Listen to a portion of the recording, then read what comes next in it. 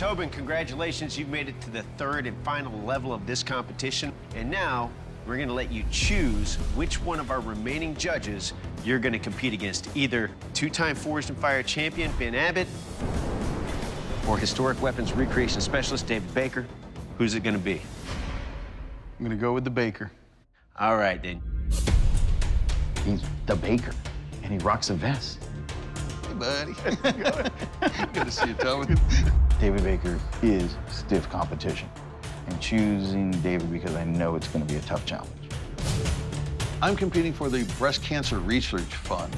Breast cancer is something that's touched my life in a number of different ways. I know how devastating it can be, so the more research we can put towards this, the better we're going to be. In this third and final level of competition, we're going to ask you guys to use these to make your blades. Those are stacks of 15 and 20 and 1095 steel. You will have to use those to make a layer Damascus billet from which you will forge your blades. Now, we're not going to stop with the choices right there. You also have the opportunity to use those stacked billets to make one of these. Your choice of either a spadroon, an Ida, or a chorus sword. Tobin, you get to pick your poison in this round. This will be the blade that both of you will have to make. The thing about the Chorus sword is it is a very wide and heavy sword, and I'm not gonna wrestle a sword like that without wasting time. The Spadroon has fittings that I've seen David Baker make before, so I kind of want to keep as much advantage to myself as possible. The thing about the Ida is it tapers towards the handle instead of tapering towards the tip, and that's actually complex. So it's not an easy choice. The Ida. The Ida. The Ida is a deceptive weapon. It looks very simple. It's not. You've got an integral guard. You've got a blade that has a large medial ridge. That's a tough challenge. Gentlemen, you have 8 hours to complete this weapon in totality. Good luck, gentlemen. Your 8 hours starts now. We have both 15 and 20 and 1095. I cut each one into 4-inch sections. I use 18 pieces in alternation. My plan is to draw this out and cut it into 4 pieces and restack. So I'm at 72 layers. Why is it important to have so many layers in Damascus? That makes the pattern pop a lot more. As soon as that goes in the forge, I grab handle material and I start cutting my hand. So how is it being on this side? You know what? I love it. I just love building. I know, exactly. Any chance I get to make stuff, I'm there. Take steel out, give it a couple of quick little passes, and everything looks nice and welded. I'm hoping I can stretch it out, fold it, stack 42. The first time I came to Forged and Fire was just to have fun. I didn't expect much. A cutlass. Ooh. Army hearties, we get to make a cutlass. I'm very excited about that. If I'm able to win, then it's gonna prove to myself that I'm doing the right thing right now. I get distracted by Dave because he's doing such awesome work. I'm like, ooh, I want to watch, but yeah, I got to focus on doing my stuff. Tobin's a very talented smith. I want to see him succeed. I want to see him do everything but win. In a nice way, you know. Bladesmiths, 4 hours has elapsed. That is half the time in this level of competition. Super duper. All right, so Dave's in a quench. Got a nice color to that. Yeah. Yeah, baby. And my blade's pretty good. It looks really straight. Maybe just a small warp towards the tang. I put it in the vise, straighten it. That's what we're talking about. I'm complaining about that. Sounds hard. I'm getting the bevels forged in, and then at that moment, my fingers in my left hand are starting to go numb. Where's Medic? Oh, boy. Tobin's in trouble. I'm starting to feel this numbness creep through my shoulder all the way down to my hand. You ready? Just take deep breaths for me, okay? My blood pressure's up, my heart rate's up, just trying to calm down. I'm not even worried about what Dave is doing. I gotta take care of myself. Your arm feel better? It's gone. I mean, the tingling's gone. Everything feels okay. It's time to get back to work. You good? Right, come on. All right, man. I'm not gonna quit. I'm just gonna keep doing what I can with the time that I got and just go from there. I got my blade shaped out. Time to work on my tang. So Tobin's tang is stretching out pretty good. It's ready to go into the oil.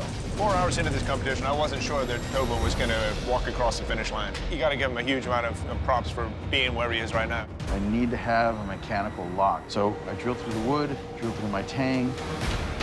I'm trying to get my pin in. It doesn't want to go in. Come on. I finally get the pin in, but now I need it to come out because I forgot to put epoxy inside. Really? It's jammed in there. You can't get it out now. And then as I'm trying to pull the pin out, Uh-oh. And the pin just broke. this is bad because the only thing holding my handle to the blade right now is half of a brass pin. Come on, kid, kick it into gear. I can punch this out later. I gotta go grind. I gotta get the handle shape. I'm gonna turn in something no matter what. 5, 4, 3, 2, 1. Bladesmiths, stop what you're doing. This level of competition is over. Hey, come here, brother. Oh, man. It's an ass kick right now. That was fun, though. I mean, today I feel like I did really good for myself. I didn't stop, and I wasn't gonna stop until I heard time's up.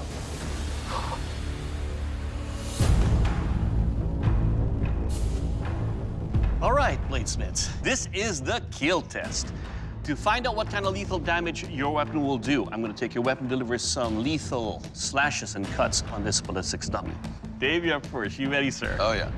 Let's do this. I'm a little worried. I don't think it matters who you are when you're in competition. You know, you can think you nailed it, and then you're there standing in front of your judges, and you're like, if anything could happen.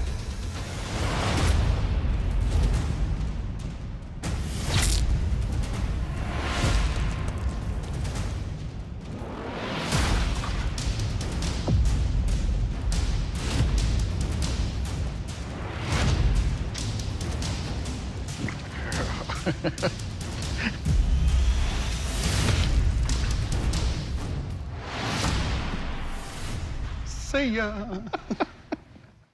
That's nasty. All right, Dave, let's talk about your weapon here.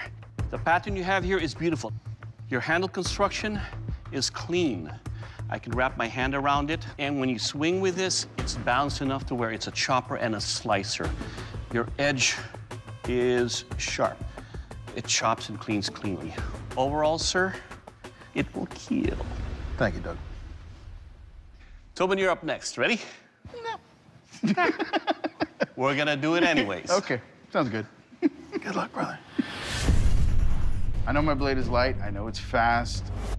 But I also know that I made my handle very quickly, and it's not my best work, so it's in the judges' hands now.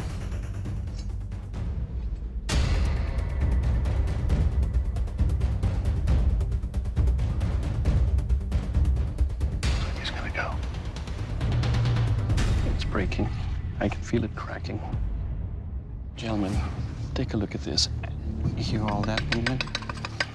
And as I'm trying to do that, I can swing it. It wants to pop out. And the pin doesn't go all the way through. The pin's only going through one side. Okay. I just see the judges whispering and holding the handle and shaking the blade. Yeah, I don't think it looks good right now. Do you have confidence in this weapon to No, test I it? do not. Absolutely not. All right, let's let him know. Tobin, you put in a lot of work, but I think you know what's coming down the pipe. The judges have given your weapon a vote of no confidence. Doug Markite is going to tell you why. Tobin, a lot of props for you for pushing through 8 hours, going through the health issues and everything else. You did a good job of finishing your blade. But your handle construction is loose. Even just by moving it in the air, I can feel it already loosening up, and you can hear some slight cracking on the handle. To swing that with impact, definitely it's going to be a failure, and safety is always first. Yep. Tobin, unfortunately, your blade is unsafe to test. That means that you cannot win this competition. And Dave, you win the $10,000 that's going to the charity of your choice. And what charity is that, my friend? That's the Breast Cancer Research Fund. All right, man, that sounds fantastic. Come on forward, guys. I agree 100% with the judge's decision, and I'm not disappointed at all. A lot of hard work, brother. Thank you, sir. I came here because I had to test myself to see if this is the right way I was going. And the fact that I didn't quit, that I persevered and pushed on to the very end, tells me that being a bladesmith is what I want to do. You know, Tobin is a great smith. He had a bit of a health issue, but he came back from that and he kept fighting through. I have a feeling if he hadn't lost that time, we would have been testing 2 blades.